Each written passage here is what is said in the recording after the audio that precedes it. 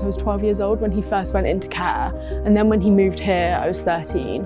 And I don't remember lots of it. I have lots of memories of when he was at home.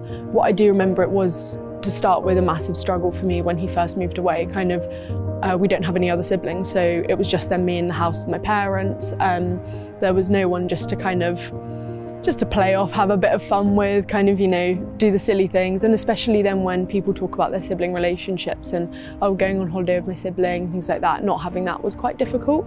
I think because also he was diagnosed so young and I was only 3-4 years old, so I have absolutely no recollection of when he almost wasn't autistic in a sense.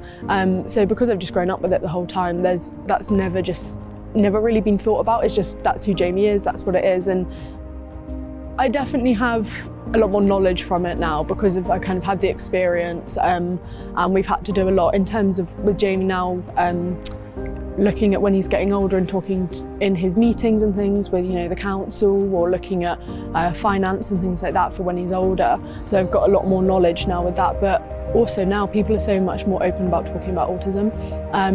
When I was younger, it was very much not a taboo topic, but people didn't really know anything about it. Whereas I think now people realise that autism, you know, people can have autism, they can still lead normal lives, they can also, you know, be someone, Jamie, who won't necessarily have, you know, he's not looking necessarily to, he won't go into university or kind of get a job in that sense.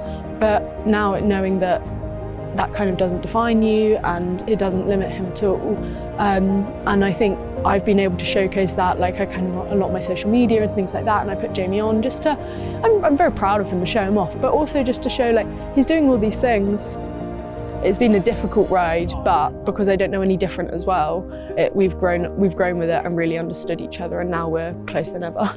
Honestly, I wouldn't have it any other way. Like, I wouldn't want it any other way. He's absolutely lovely and couldn't ask for a better best friend, really.